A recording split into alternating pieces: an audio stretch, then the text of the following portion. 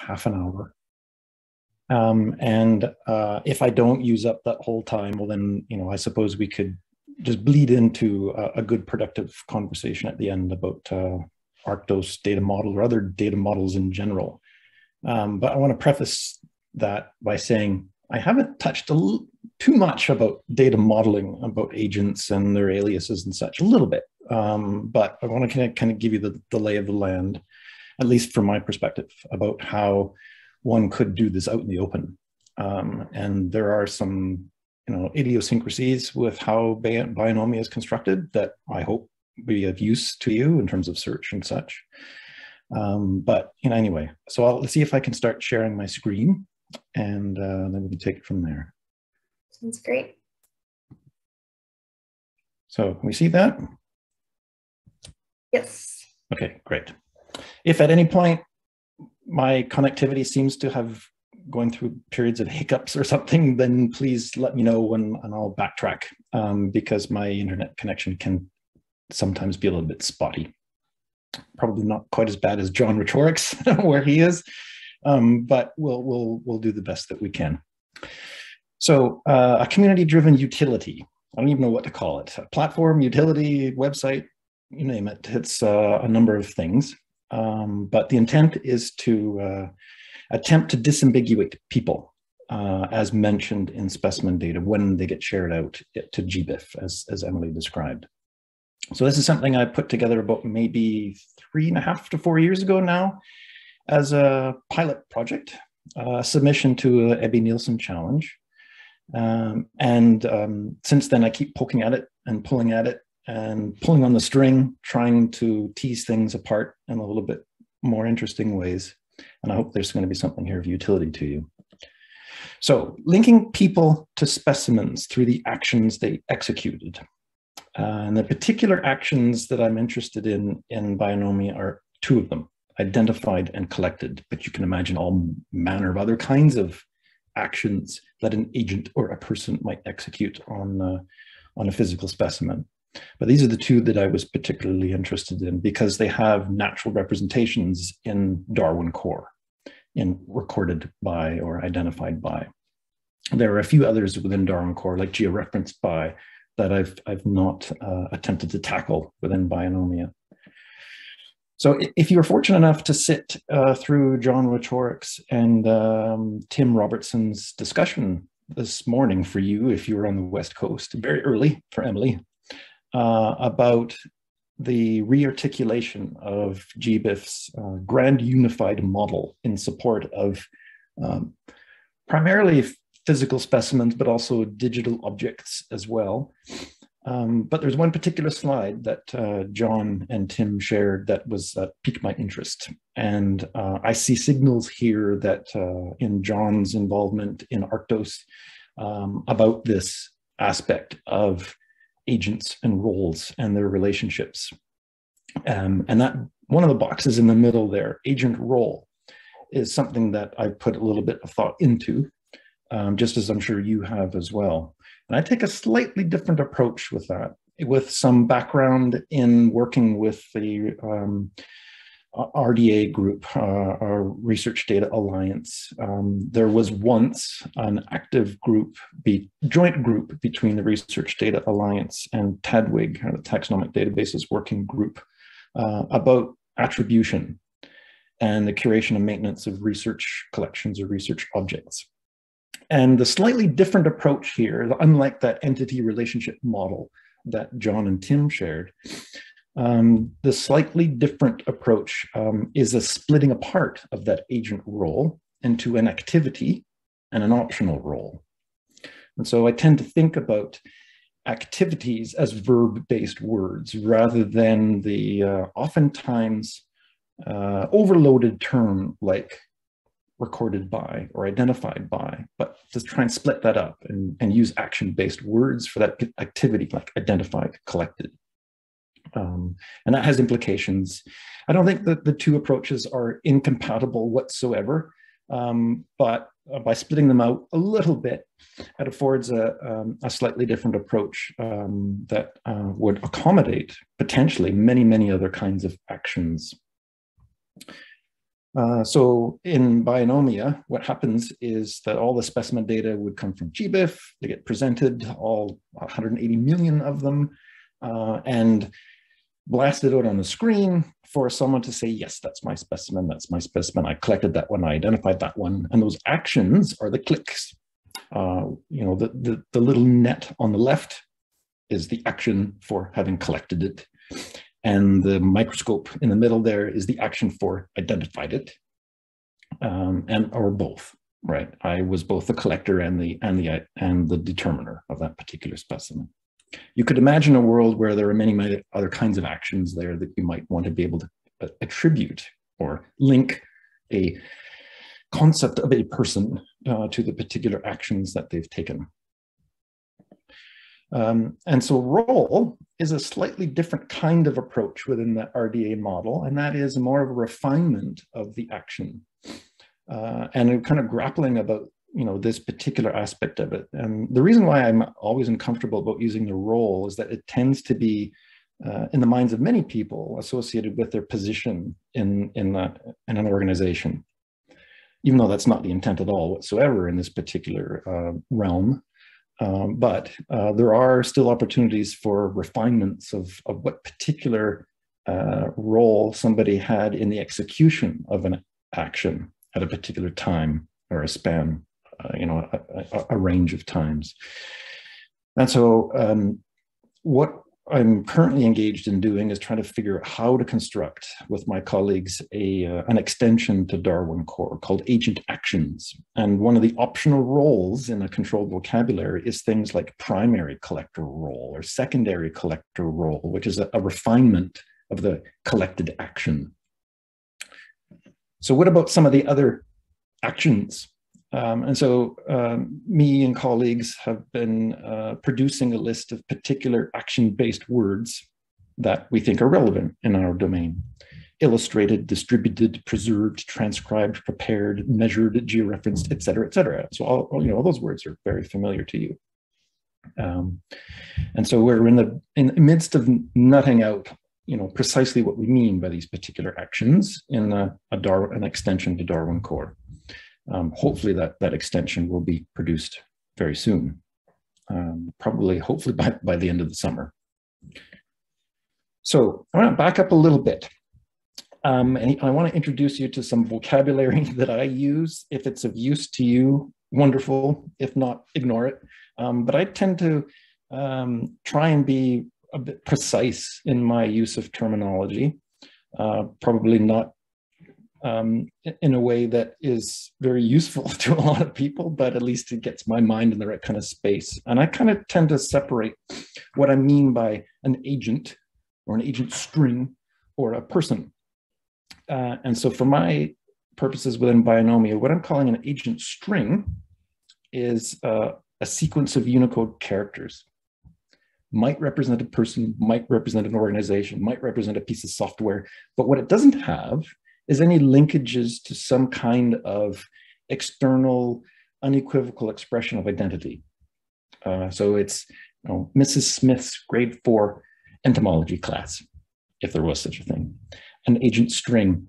And so, if you want to translate that into English, that means, for my world, it's ambiguous, and your friends can't necessarily agree on who that person was. There aren't many opportunities to share what we mean by that agent string in an unequivocal way. Whereas a person is an agent string with one or more unique verifiable identifiers that conveys some sort of discoverable shared concept of identity. So it's unambiguous and your friends can agree. So that's kind of the distinction when I say between agent string and person. But it's comparable to, in a sense, to oftentimes the words we use, scientific name string versus taxon. And disambiguation. What do I mean by that? Well, that is a process that uses evidence to assert that an agent string in association with some kind of entity that executed an action is a person. And Quentin Groom and myself and about 13 other co-authors are in the midst of preparing a manuscript for submission very soon, within the next couple of weeks, about the disambiguation of people names in biological collections. What kinds of things do you need to have in mind? What are the processes that are most effective for this disambiguation process? And we're really quite pleased about how that's progressing. So here's the grand vision in cartoon form for Bionomia. So on the upper left, you have specimen data emerging from individual collections shared out to GBIF. And of course, those aren't empty labels, but for the purposes of what I'm trying to do here, for all intents and purposes, that recorded by or identified by are blank, unknown people, agent strings. And the intent is through Bionomia to try and disambiguate who those people are on those specimen labels, apply disambiguation processes in the minds of the people that are going through this process, and attach things like an ORCID identifier or Wikidata Q number onto those labels, if you will, and permit that to flow back into the institutions, and around and around and around this cycle might go. And that synchrony and how that would work, still sorting out how that is best coordinated. And this is partly the reason why we're all here today, is to figure out how this might work. All kinds of technical challenges, but we're getting there. There are signs from about half a dozen institutions in Norway and Sweden who are making use of the outputs from Bionomia and turning them back into their collections management system alongside the identifiers for these individuals, and some other tools and services within Bionomia that would make that process worthwhile. So here's how things are working so far in Bionomia. And it's a nice progressive, a nice progression, easily manageable for a one person to try and maintain the informatics and the infrastructure behind it. It's not gone up exponentially. It's been nice and steady. There have been some, to date, 4 million claims, as I call them. So you log in with your ORCID identifier and you get presented with candidate specimen records that, hey, are these yours? And there's been 4 million of those kinds of actions of declaring, self-declaring, yes, I collected that one, yes, I identified that one. Within Bionomia, it's open so that you can attribute specimens to other people, not just claim your own, but saying, oh yes, I know that was Derek Sykes' specimen. He collected that in Alaska in 1922. An erroneous attribution, I would assume, but at least there's the opportunity for others to participate, even though they may not have collected any specimens at all, but they know who that individual is, they know their expertise, they know the work that they've done. And there's been some 20 million of those attributions that have been made to date. And some 1,600 people who have visited at least once since 2018. 800 or so have made their profiles public. And some 43,000 profiles have been sucked in from Wikidata. And some 16,000 profiles have been sucked in from ORCID. And I make the distinction within Bionomia for a number of reasons, that ORCID identifiers are for the living, and the Wikidata identifiers, the Q numbers, are for the deceased, for a whole suite of reasons. Mostly because I don't want to be embroiled in the kind of privacy issues that are involved in this kind of process. Leave it up to ORCID to sort those details out, and Wikidata to have a free-for-all, where there are maybe some biographical information within Wikidata that are of immense interest to us. Anyway, so about 181 people have been engaged in attributing specimens to other people. And as I mentioned, some 16 million, 20 million of these linkages have been made. And to my amazement, there have been a number of people that have attributed well over 1 million, 2 million, 3 million specimen records to people. And here I've shown up some superstars in this whole process who are really enthusiastic about this. And as I mentioned, there's some 180 other people that have done the same. So there's some activity here, and it's nice to watch. So I want to split the next bit of the talk into 4 main sections about how this whole thing works. And I'm going to touch a little bit on some of the mechanics and the technicalities behind it in terms of parsing people's names. How do you search for people's names? Synchrony with the sources from where the data come from GBIF, and where they come from with ORCID and Wikidata. Some tools and services that are rolled into Bionomia that kind of give a little bit of a positive feedback loop in terms of how things will progress. And then I'll finish it up with the round trip, how we kind of synchronize this loop. So parsing and searching. Right from the get-go, what I've attempted to do is create some aspects to this whole process that can be used well outside the context of one project. There's needs to parse people's names, for example. How do you do that?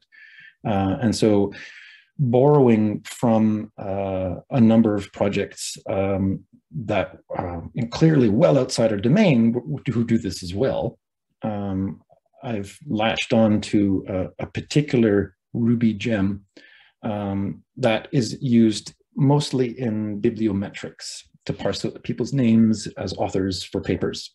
And I've bolted on a bit of an add-on to that gem called NAME to add a few bits and pieces of regular expressions to try and push things along in a way that is suitable for the data that appear on specimen labels, because this is very different than what you would normally see in the list of authors in publications. So kind of enhance that. And so here's a little Ruby gem, a little library that can be used command line, or it can be used services outside the context of Bionomia. And hopefully that's of use to some people who work in the Ruby world. And so how that emerges in Bionomia is as a means to supplement search.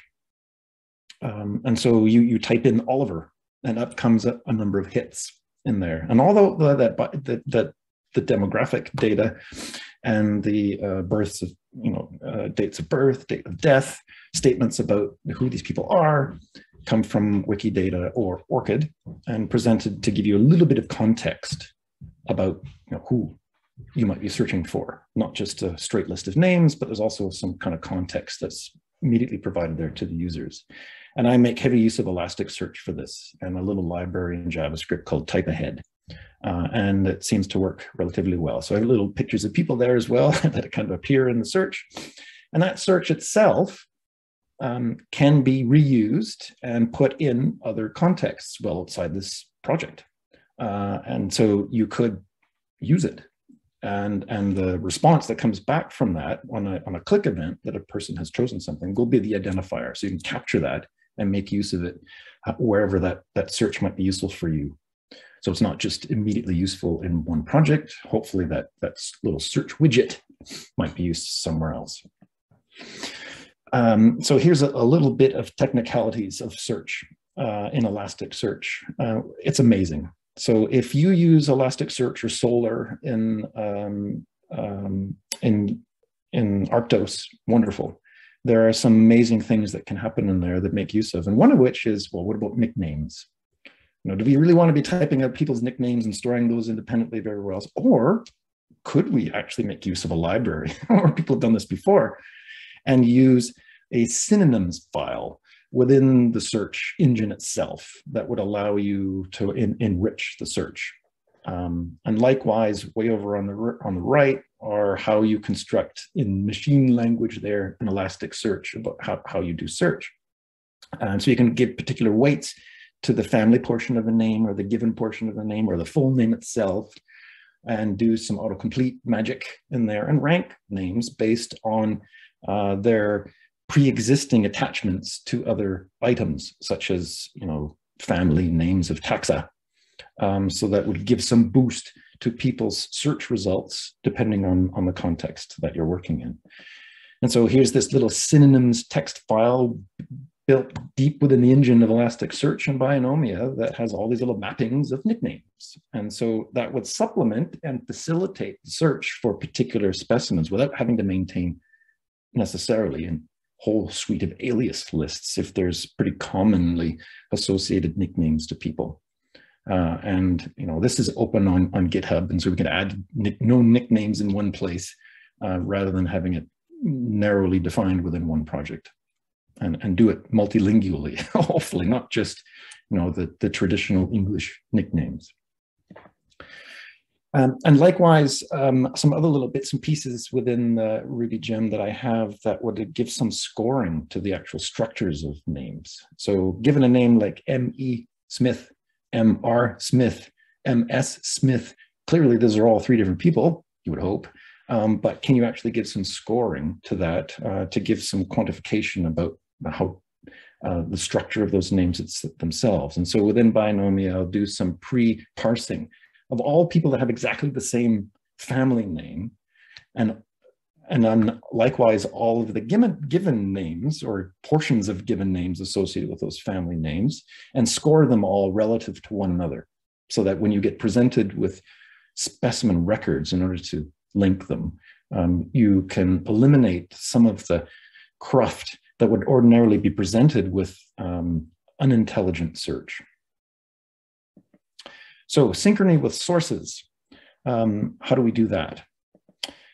So as I mentioned, the names lists that I am listening to come from both ORCID and Wikidata.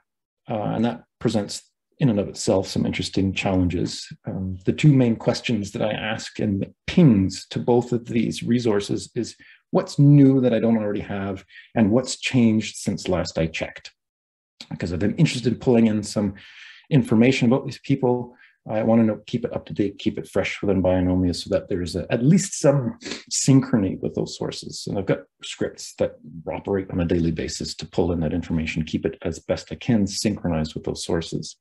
If you want to know more about that, I've got a link that I can share a little bit later of a presentation I gave to the LD4 Wikidata affinity group about the mechanics of maintaining synchrony with sources like that. And over on the right is GBIF. This is where the specimen data come from. And on a bi-monthly basis, I completely refresh all the occurrence data within Bionomia. I wish I could do it daily, but that's just too difficult. Twice a month seems to be about the sweet spot for me and the time commitments that I want to put into it. And thankfully, GBIF have produced a custom download for Bionomia that's an Avro-based download. Those 180 million records that facilitates the processing at my end. That then I go about parsing the names and associating those agent name strings with particular records to facilitate the linking that people then are engaged in doing. And all the code for that is open source. So tools and services. What can we do when you start making linkages between people and their specimens and declaring their actions like that? Surely there's some creative ways that we can make this and accelerate this whole process even more. Well, one of which is, just the parsing of the names is a service in and of itself. So that's one tool and service, is you can paste a bunch of names, parse them out, download the CSV, and away you go. Or you can do so via an API that's also available within Bionomia. It's not perfect by any means. There's all kinds of messes that appear within our data in recorded by, identified by, but it does a reasonably good job. There are spec tests behind this, and there's some 480, 490 spec tests that I've written there. And oftentimes I'll come into problems that, hey, this one didn't work. And I'll go write a spec test and then improve it and make another release for that parsing tool and deploy it onto the website itself, so that the API and the website for this parsing tool work. What about reconciling names? Well, there's also an OpenRefine reconciliation endpoint for Bionomia, just as there is for Wikidata. I would recommend you use the Wikidata one because it's probably a lot more efficient and useful, but nonetheless, there's a more domain-specific one with this reconciliation endpoint for Bionomia. Seems to work relatively well. I'm pleased with it. What about integration somewhere else? So I twang around with, well, can we actually manipulate the GBIF pages and actually show the linkages with the people and their identifiers on the GBIF page itself. And you can toy around with browser extensions to do those kinds of things. And so I've got one for Chrome, one for Firefox, and you can install it. And then when you go visit an occurrence page in GBIF, you can see immediately up at the top there, not only the list of people that and the actions that they took, they collected, identified, but I'm also kind of sucking down all of the downloads that have been made to GBIF in reference to the primary literature and associating those with those people as well. And I'll show the list of publications on any one occurrence record within that extension as well, which is kind of cute. So as I mentioned earlier, for developers, this autocomplete search widget and the response that comes back will be the identifier of that person that, you know, you're welcome to try and toy around with that to see if it might be useful for you. And now the round trip, you know, the meat of all of this. How do we do this? I was very pleased to see that John and Tim are looking very seriously at frictionless data, and me too, within Bionomia, because it allows the many-to-many relationships that we really desire in some cases. And so for each of the data sets that come down from GBIF and appear in Bionomia using exactly the same UUID as was presented on GBIF, not making anything new here, I have the frictionless data download as a bunch of zipped up CSV files for each of those data sets. And here's one I've shown for the Denver Museum of Nature and Science, the entomology collection. So within that, there will be a relatively flat list of people. And so they will include the Wikidata identifier, the ORCID identifier. For the Wikidata individuals, there will be a birth date, death date that's been pulled down from Wikidata.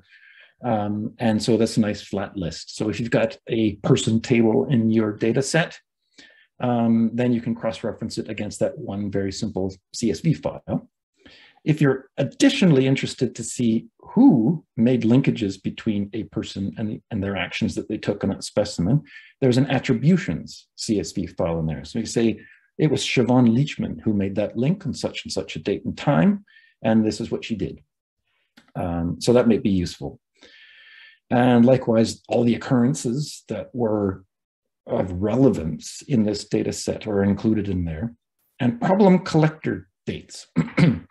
So if you've gone to the business of pulling down birth dates, death dates from Wikidata, and you can cross-reference them against the event dates or the dates of determination on those specs, what can you do with it? Could you pinpoint possible errors in that?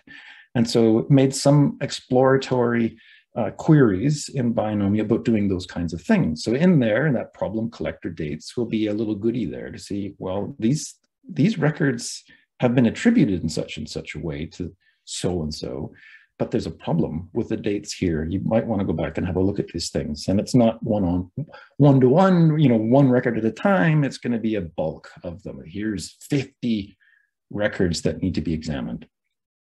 So here's what the people CSV looks like. No magic, but there will be a name, family name, given name, alternate names. So those aliases, if you will, have come from ORCID. They've come from Wikidata. And then the link, the same as link to ORCID or Wikidata. And what you're not showing here are other columns in there for birth dates, death dates that have come from Wikidata. Attributions, and these are also the claims made. So here's Frank Thorsten Krell claimed such and such a specimen record on such and such a date. Here's his ORCID ID and the action that he took. You know, he identified this thing, and he said so, right?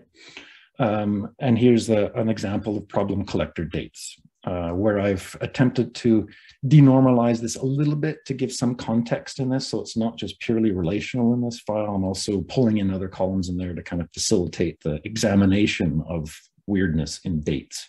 So catalog number, Wikidata Q number there, birth date of that particular individual, and the precision with which that birth date is expressed, and the event date and the year. And I think so these are particularly tuned to the collectors. I've not yet included the dates of determination here in the same sort of way, but you know, it's something I might want to investigate as well. But at least for the collectors, here's 5 examples from that Denver Museum and then entomology collection where there's a mismatch. There's something bizarre going on with the dates.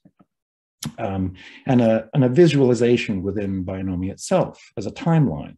Red bars, there's a problem. Blue bars seems to be okay. And if you click on the red bars there and say, aha, Beatrice Vogel has been attributed, she's collected this particular specimen in 1898, but she was born to the world in 1930. So there's something that needs to be examined in there. So how then would stuff emerge out of, assuming that you are sufficiently interested in trying to acquire those identifiers and looking at the goodies within Bionomia there, how then could you have that emerge back out into GBIF? Well, there are two new terms in Darwin Core ratified called recorded by ID and identified by ID, where you can put a pipe separated list of those identifiers for those people and flow it back out into GBIF. So you would hope, maybe if we're really successful in all of this, there is no need for a Bionomia anymore. It just evaporates because now we have the opportunity to share identifiers for people back out into the world and cut Bionomia completely out of the picture, which is ultimately, I think, where we would want to go. So there are other ways to play with this. Hopefully this is of interest to you as a bit of a coda. What can we use what we know and apply it to what we don't know? And so one way we could do this is not just look at individual people, but to look at the specimen record itself and draw in what we know of all prior linkages that have been made and present to the users boosted confidence in the likelihood that a particular DJ Galloway is probably David John Galloway, because there's already been a linkage made between B.J. Coppins and David John Galloway on another record somewhere else. And so to facilitate that linking, draw in what we know and fill in the gaps of what we don't know, and in a little bit more of a performant way. And so finally, let's do this with a purpose. And there are all kinds of contexts within which we can kind of facilitate this linking of people. And I've been thankfully participating in a few workshops about this. One in 2020 about trying to examine the bat collectors of the world as a little pilot project with iDigBio with some funding from the NSF. And we got a group of people together who were bat biologists and said, let's look at all the specimen data, see if you can figure out who these people are. And it worked really well. Another one about a week and a half ago, I guess, using Wikidata to capture and share information about people in paleontology. It was organized by Eric Krimmel and her colleagues, who were not necessarily interested in Bionomia, but really interested in what's happening in the world of Wikidata. And of course, eventually Bionomia would take advantage of that because the data are being sucked in from Wikidata. And finally, I wanted to draw your attention to a workshop that is taking place in Spinach in June, entitled People Are Unique, Unique People Are Priceless, where we're going to explore a little of this reconciliation and disambiguation of people even more. So I'll leave it at that. Hopefully I gave some opportunity there to talk about data models. And I'll stop sharing my screen. Sorry, I wasn't paying any attention to the chat whatsoever. Great. Well, thanks so much, David. That was really great. I personally see a lot of opportunities for integrating some of these tools in Arctos in terms of disambiguating people and creating sort of error reports. Yeah, let's look at the chat. So Marielle, I think, chimed in, and feel free to unmute. She chimed in about curation as an agent. Oh yeah, there you go. I put that there just because I needed to write it before I forgot. So didn't interrupt. But we're talking about the Tadwig group and the agent and the roles of various people. And one of the things that I saw that was missing was, and something that we're trying to deal with, is something acknowledging sort of curation steps or curated by as a potential verb. But then thinking about what the talk this morning, John's and Tim's talk, it seems like sort of more broadly, it's more of an assertion. It's an asserted by, and there could be a lot of, that would be the verb, but there could be a lot of things that people are asserting. They could be asserting reproductive measurements were taken on this date by this person who asserted that these were the actual reproductive measurements, or an event, or so there are all kinds of things that we capture in Arctos, that various attributes of various things that are essentially assertions, that some of them are related to curatorial steps, some of them are related to the process of collections, et cetera, outside of just collecting and preparing or identifying, that I didn't know if you had also, that was on your radar in terms of things to capture. Well, this most definitely gets us into annotation space. And it's partly the reason why we've stalled a little bit on the agent actions Darwin core extension that we started within our group about maybe, about 2 years ago now. The incapacity to express those kinds of assertions as an annotation is what's kind of holding us back. I mean, it's difficult to, I want to be able to say that Siobhan Leachman made the link and she made it on such and such a day, and this is what she asserted. And there are all the kinds of reasons for making those kinds of statements as a provenance kinds of chain. I'm not sure how best to tackle that at the moment. Clearly, we need an annotation kind of framework in order to do that well, but we do not have one in that global context at the moment. So I'm pleased you have, so those kinds of solutions built into Arctos, and I have no idea how best that we could distribute that and make it available to others. I've got a question, somewhat of a follow-up on that. It's an issue that has been kind of plaguing me for a long time. And it's directly relevant to Bionomia's, identified by that you're capturing. So there's the traditional sense of identified by, and this person looked at this specimen and decided what its name was. Then there is this sort of curatorial identified by, which happens as your data set grows older and taxonomic names change. Mm-hmm. And you update, oh, here's 3,000 bumblebees that are no longer called Bombus occidentalis. Now they're called Bombus mackay because the species has been split in two. So I'm just going to update the database, and now I'm suddenly the identifier of Bombus mackay. 3,000 specimens, I haven't looked at them, right? Yeah. So these are two very different things. And yet our database, I don't know if there's any database that does a better job, doesn't really have a great way of separating that. We do have a field that kind of qualifies it, identified with audiovisual or identified as a revised taxonomy. So Arctos does, we can say, okay, this is revised taxonomy name change rather than, I looked at it under a microscope. So we do have a way of recording it, but I don't think that makes it out to GBIF or really gets appreciated or noticed.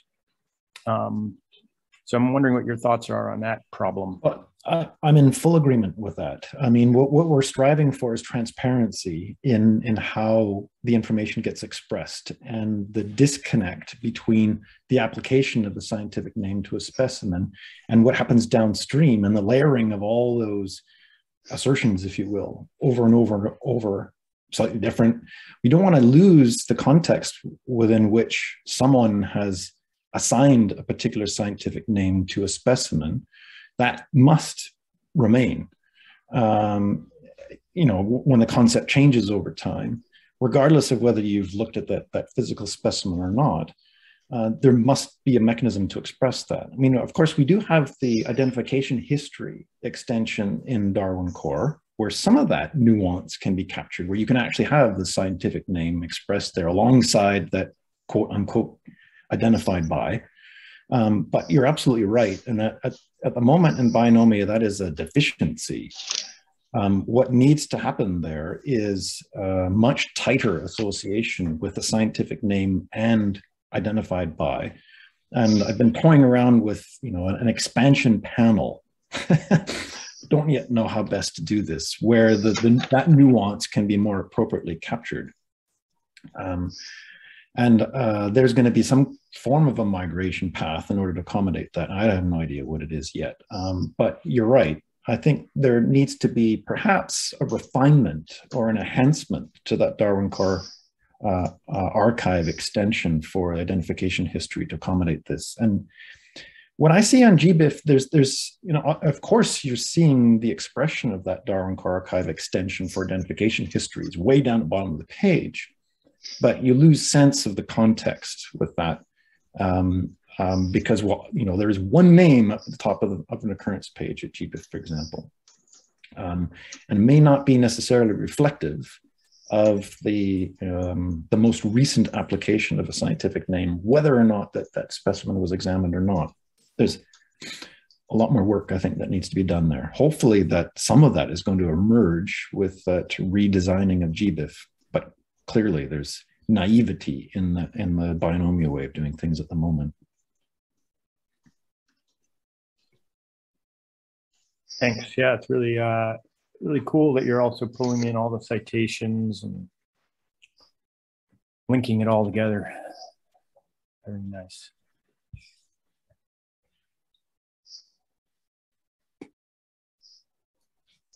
I have another question if no one else is going to ask, and that's regarding how you deal with institutions and people who are affiliated with institutions. Mm-hmm.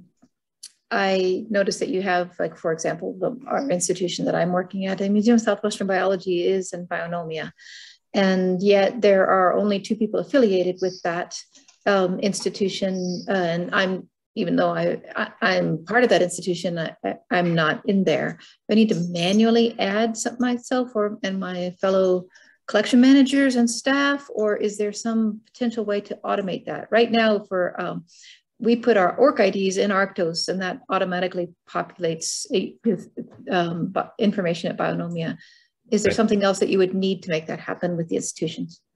Yeah, so there's, again, I kind of associate these with the kind of exploratory way of looking at things from slightly different angles. And so those institutions and organizations and your affiliations have come from ORCID. Mm. And ORCID is still in a bit of a transition at the moment.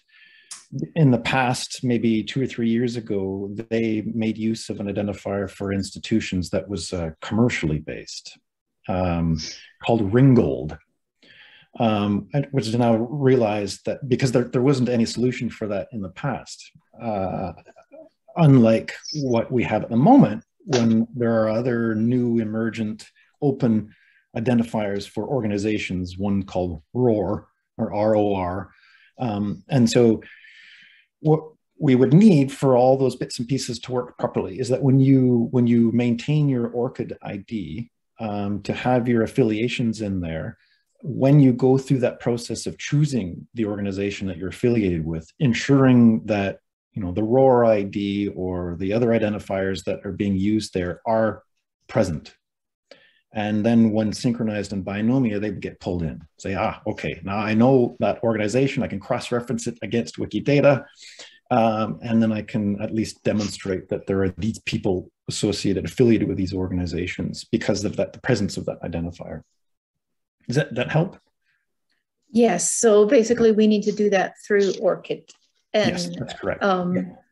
And likewise for Wikidata, it's the same kind of process. So in this instance now, there's nothing preventing you from having a Wikidata identifier for a living person. By all means, go ahead and do that. But in terms of the Bionomia perspective, it kind of puts a full stop. I mean, ensuring that is this person 120 years old or less, or have they died at a particular date? And likewise, their affiliations when they were living can be expressed in Wikidata, those two get drawn into Bionomia. So you can see present people who are currently active in those organizations and in the past. And so you can see both.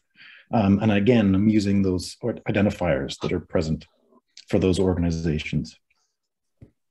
And can you accommodate sort of hierarchies of organizations or more That's than an one? ongoing challenge within ROAR itself, is how do you do that?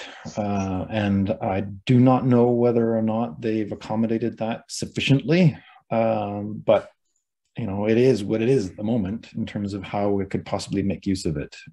Perhaps if the GBIF registry of organizations and collections also starts thinking about this, and if they were to make use of Wikidata, hopefully that kind of hierarchy would be present, as would be possible in Wikidata. Within ROAR, I do not know. So Wikidata might be a better situation if you have a person who has changed between multiple institutions over time and have a place to log it all in one place. Yeah, that's right. Because you can declare start time, end time, and bracketing the time with which they were affiliated with those organizations. Okay, thank you. You mentioned having, there's a Swedish institution, I believe, that's making use of Bionomia, and I was wondering, are they, what does that look like? Are they using the Bionomia identifier next to each person's name, or kind of, are they ingesting that frictionless data package and really integrating a lot of the tools? Yeah, there's one really enthusiastic individual who is an early researcher who is an assistant curator at, I've forgotten the name of the organization now, but it's an herbarium in Sweden, who, yes, does draw in the identifiers in that people table, in that CSV file, and then adds them to their agents tables within their collections, but also looks at the problem collector dates. And uses that every time I refresh the data in Bionomia. He's one of the first ones to go in and say, okay, I fixed those errors. Do they still appear in Bionomia? And so he's very enthusiastic about that, about cross-referencing the collector dates with their own holdings. There's been not a whole heck of a lot of activity in terms of examining the attribution CSV files. That's quite a deeper level in terms of looking at, who is it that made this link between that person and when did they do it and can I trust it? It's available, but I haven't seen too many signs of that yet. Perhaps because the local data model to accept and incorporate that kind of information does not exist in a number of collection management systems. Again, it kind of touches on this annotation aspect. Yeah, and I see Beth has already asked the question, is that possible for us to put those Bionomia identifiers in? Well, I'd strongly make use of the the ORCID and Wikidata identifiers, which I think you're doing already. That's the whole purpose of this, is not like Bionomia identifier is inconsequential to you. What you're really after is the identifier that everyone can share and reuse in a way that is useful for a number of organizations. Absolutely, and I think if it would fill that gap if we hadn't, sorry Beth, if we hadn't populated the ORCID ID for an agent, right. If we backfilled the Bionomia identifiers, it would bridge that gap. Yeah, that's right. And so the parsing business within Bionomia will at least show, here are all the agents that at least have emerged out to GBIF from your data holdings. And some of them have people associated with them, some of them don't. And so those are two kind of ways in which you can be presented with the entirety of the agent list, at least according to the parsing that has come out, and see what's the coverage there? Are we 50%, 60%, 70% coverage of all of our agent lists versus the people? Again, my friend in Sweden who looks at that, trying to get that up to 100%. I found every single agent in my list. I know who they are. David, I was just thinking it would be really nice to be able to link to the Bionomia. One of the things that we can do when we're looking at the Arctos agent page is you can see a list of what people have, like, collections they work in. But if you're logged into your own collection, you can't actually access. You have to log out and then go into the other profile and then look the person up. And it would be potentially just a fewer clicks if you could jump to the Bionomia and sit there and go, okay, in that collection, they were working all on birds. And in my collection, they're working on birds. So this is probably the same person, versus if it was somebody working on flies, they probably, unless it was like bird parasites, Derek, and then it might be the same person. But you also forgive me, because my brain is, I've been up since 6, as most of you guys. So you'll see, I'll just sort of like trail off. Yeah, well, I mean, that's one of the nice advantages of this, is kind of using the people names as a pivot point to kind of examine, okay, where on all the collections in the world has this person got their specimens deposited? They may have been an ornithologist, they may have been a dipterist at parts of their life, and they've kind of changed roles and interests. And you're right, there is quite a varied array of people's interests throughout their lifetimes. And it would be wonderful if there was a mechanism by which we could figure out who these people are, because we're all coming at it from different perspectives. I have a question on claiming records in Bionomia. Is there a way to, say, do an advanced kind of filter search, like, okay, matching on this exact text string of Derek S. Sykes with, Alaska or with Arthropoda or something, and then just say, okay, here's 3,000 records that hit those criteria. I'm just going to claim them all with one click. Yeah, instead of having to click on 3,000 different records. Yeah, I fully agree. Yeah, it's onerous and pointless at some level. There is an advanced search within that, within your own profile, or whether you're attributing specimens to someone else. And there's a pretty rudimentary kinds of ways that you can do their cross-filtering like that. You can say, here's the agent string that is likely to be me, and here are the taxon. Here's the family that I've been worked on over the years, and here is the data set within which I know I've got specimens, and you can add all those little bits and pieces together and then look at the subset as a result and just click through those. Likewise, you could download all of that if you were so inclined, do the attribution linking in an Excel spreadsheet and upload it back into Bionomia. And that's the reason why some people have got 4 million, 3 million attributions to them, is because that's what they've done, is they've downloaded the CSV file and added little addendums of recorded, identified as the actions, and uploaded it. Yeah, so that's the only way to bulk claim is through the download upload process. There's no way to do that through the website directly.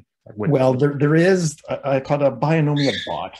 And it's an art at the moment, but I've been kind of debating whether or not I should release this thing. But there is a magic bullet called a bot where you can add a whole series of kind of refinements to that and kind of weird expression grammar. And then I will occasionally execute that thing on my own with having some kind of confidence that I'm doing it well, and press the button and whoop, some 50,000 are automatically done. I need to do a lot more experimenting on this and kicking the tires of it to make sure that it is foolproof. But that's one of the possibilities that I've been kind of I've been on the back burner for a while.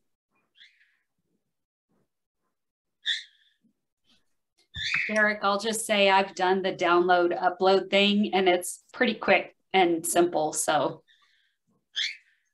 Yeah, our Arctos people are used to that at this point. Yeah, I know Teresa's claimed a lot of records for me.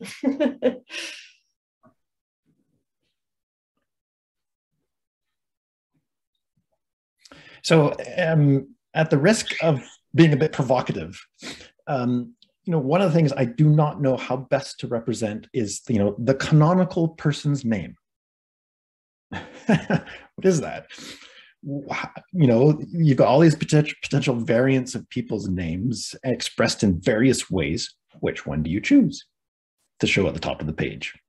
And so I've not made any decisions on that whatsoever. I don't know how to make that decision. I'll let that come from Wikidata and I'll let it come from ORCID. But have you had discussions internally about how best to do that? So I'm going to hop in here because I've been working on agent names for the last 2 weeks. And I don't think we've actually had that conversation. We do have what is called preferred name that I think some people view as, oh, this is the name I like to put on my labels. And I personally, because of the way we use it, view it as a unique identifier. And so I want it to be the most complete name it can be, first, middle, last, suffixes if they're there, kind of thing.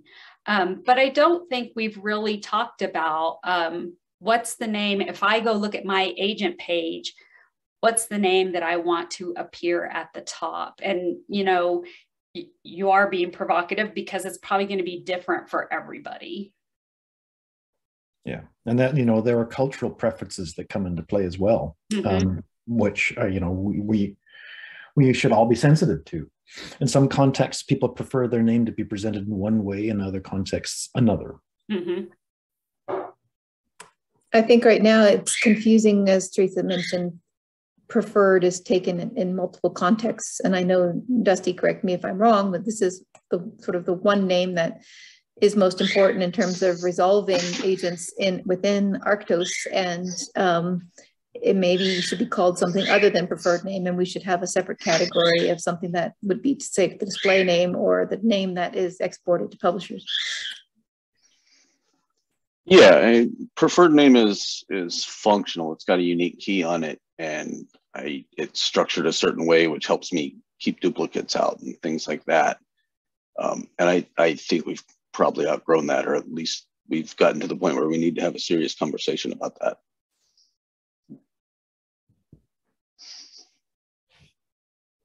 David, what do you have to say about duplicate names, John Smith, and what is Bionomia?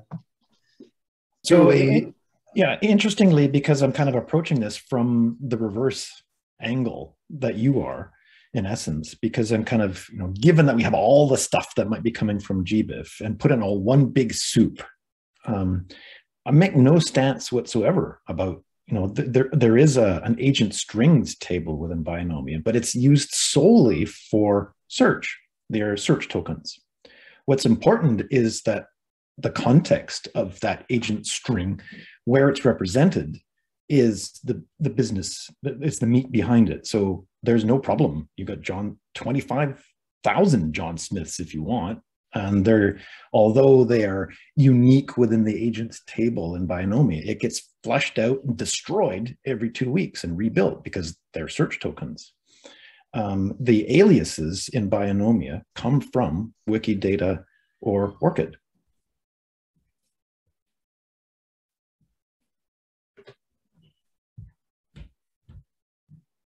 What can we do, David, that would be most beneficial to you?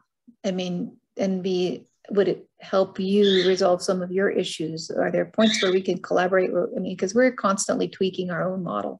We're constantly having these discussions, and but it's internal. So this is a great opportunity to see, like, what could we do that would be, have a broader impact? Do you have any suggestions? Well, I think, you were watching Tim and John about the business of having agents and roles and such in where GBIF is going. I think, in the Tadwig space, I think that's the logical place where we can all play and have a voice in the direction of where that goes.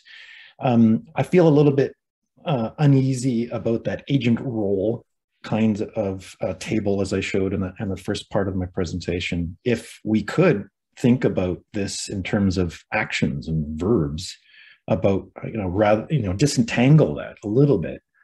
I'm not sure if that's the right approach, but I think in terms of the extensibility of being able to express multiple kinds of verb-based actions separate from roles seems to make a bit of sense. So I would look to try and all of us trying to sort out whether what Tim and John have presented there is going to suit our needs, or whether a slightly kind of different approach would be useful. I would really love to see all of you make use of the frictionless data downloads from Bionomia, sort through them, say, is this useful for you? And if it's not, then what can I do that would make it a bit more streamlined and useful at your end? So I'd encourage you to download that frictionless data sets for each of your data sets to see, does it correspond with your notion of agents and their aliases and such at your end, and is there a way that can work a bit more effectively? Yeah, I think links to those collection pages would be really useful for us to get, so we don't have to create our own dashboard for some of these tools you've already created for people who are just looking to clean up their data. Mm-hmm. How do you feel about web services? In what way? Well, a bunch of the tools that you mentioned early in your talk are like things that are in Arctos, but we've probably done them much more kludgily because at some point they needed to run in Oracle and now they needed to run in Postgres. Right. And I would like to throw you a string, because that's usually what we have when we're creating agents.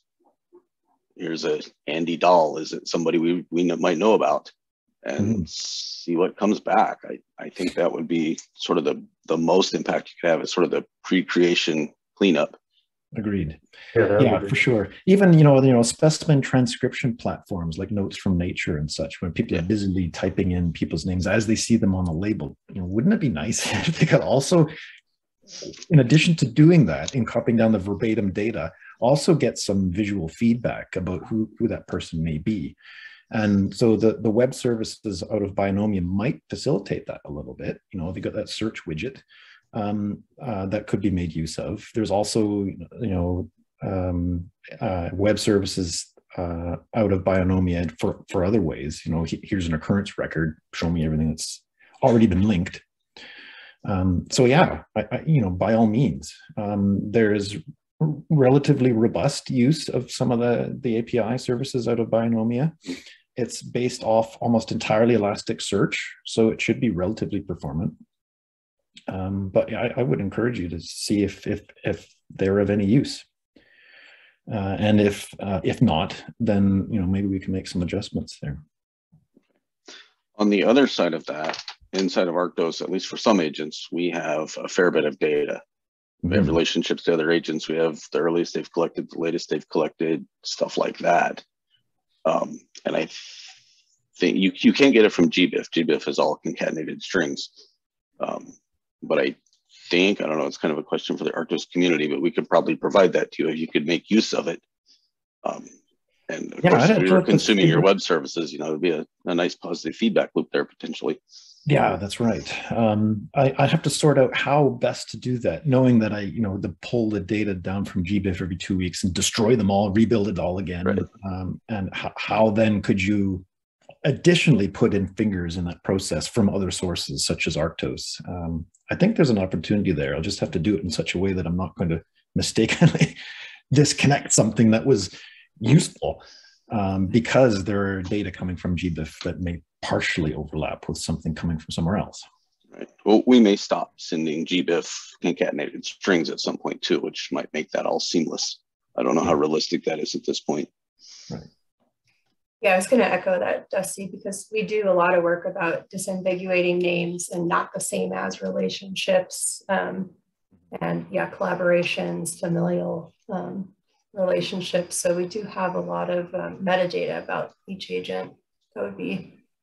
So I think there's an opportunity there to do some exploratory paper writing and analyses. So likewise in Bionomia, I've got a not them, not me button. I had done nothing with any of that information. And clearly there's some opportunities there to do some AI or machine learning on that, because here's some negative information that would allow the attribution or linkages to other people based on what was clearly declared as a not kind of relationship, a negative relationship. And those are really valuable things in AI and machine learning. And if you've got some of that stuff too, and I got some of that stuff, I think, we should do something with that. Yeah, I sometimes feel like, so the things that Emily just talked about, we could be benefiting the broader community if we would just work on loading all of that to Wikidata. Yeah, I agree. Yeah, I agree as well, but that's starting to look like a full-time job. Not going to do it in my spare time. But the idea, I mean, to me, the idea behind that is that eventually we stop maintaining all of this stuff in our little sphere and we just use the public information at Wikidata. Yeah, I mean, Arctos is set up for that. They try to build everything so if somebody does it better, we can just plug in. Will there be some situations similarly to what we have with other types of identifiers where you have assertion relationships that this person is the same as, this person is not the same as, and there may be conflicting views on that? And can that be resolved within Wikidata, or I guess Bionomia would resolve it? Again, it comes down to the linkages and the context with which they're expressed, right? You'd have to say it's not this person because there's some linkage to something else that gives the evidence for why that person is not the same. And I'm not entirely certain whether or not Wikidata is going to answer that to that level of granularity, because we'll never have specimen data in Wikidata. Maybe types, but not the several billion records that are, in potentially many more in GBIF. Wikidata will not be able to handle that.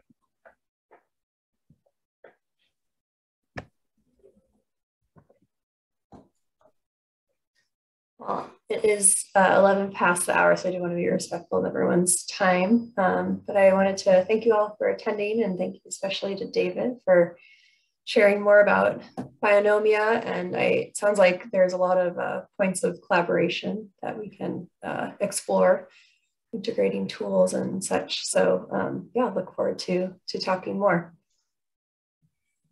Yeah, me too. We'll keep the channels open. If you got problems, ping me and see if there's something that we can come up with in the way of a solution. More than happy to. I anticipate we'll have a lot of GitHub issues posted shortly about how we can integrate some of these tools. Thanks a lot, David. All. Yeah, thank you. Thanks. Yeah, take care. Thanks, David.